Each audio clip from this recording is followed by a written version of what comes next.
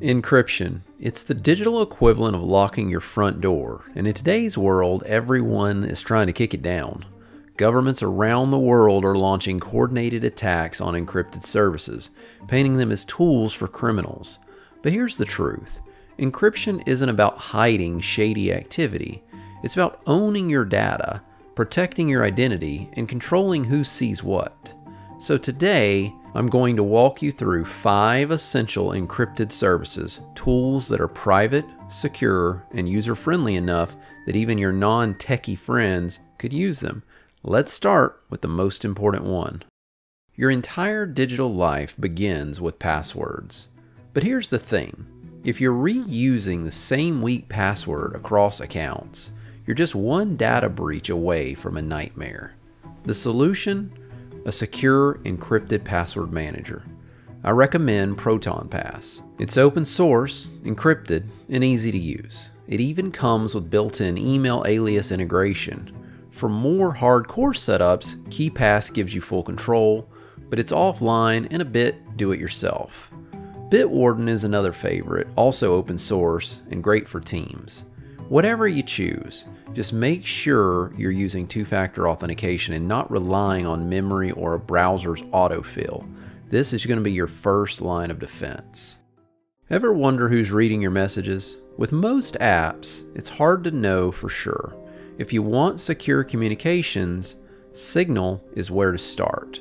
Now you might say, what about WhatsApp? I have a video you can check out on that if you haven't already seen it. But with Signal, it's free, it's end-to-end encryption, and so simple that even your group chat with your family could move over today if you wanted to.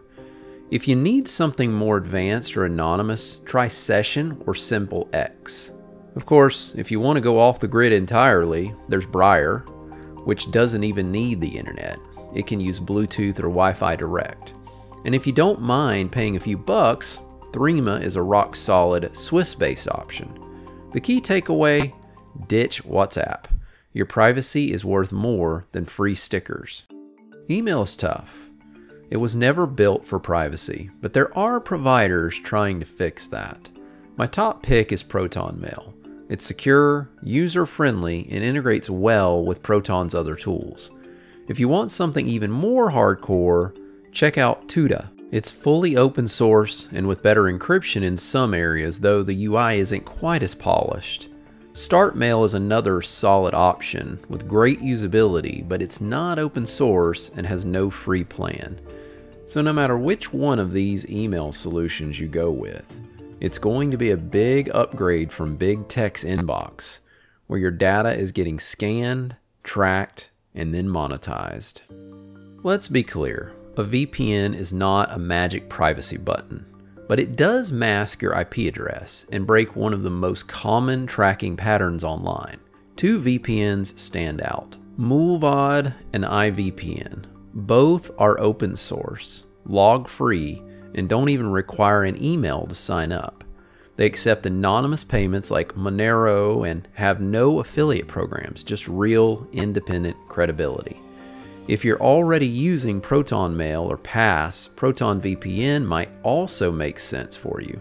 And if you're looking for something more beginner-friendly, Winscribe strikes a nice balance between usability and privacy.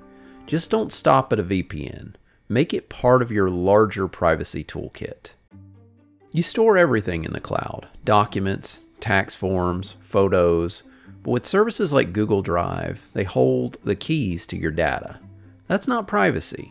For full control, try Nextcloud, a self-hosted suite that mimics Google Workspace, but with real end-to-end encryption. Now, if you're not a do-it-yourself type, use Proton Drive instead. It's open source, supports file sharing, and they continuously make it better as time goes on. There's also Phylin. It's another great pick, simple, private, and encrypted from end to end. And while Mega had a rocky past, it now uses some advanced techniques to keep your data safe. And the UI is also improved and sleek. So again, when your memories and work documents live online, don't leave them unguarded. Consider using one of those services. Encryption shouldn't be seen as a luxury. It should be seen as a basic digital right. And using these tools isn't just about privacy, it's about freedom and ownership in a world where surveillance is becoming the norm. So start small. Pick one of the tools from the list and build your privacy foundation. Because at the end of the day, if your data isn't encrypted, it's not really yours. So if you found this helpful, I hope you'll share it with somebody that you care about, and remember, privacy isn't paranoia, it's protection.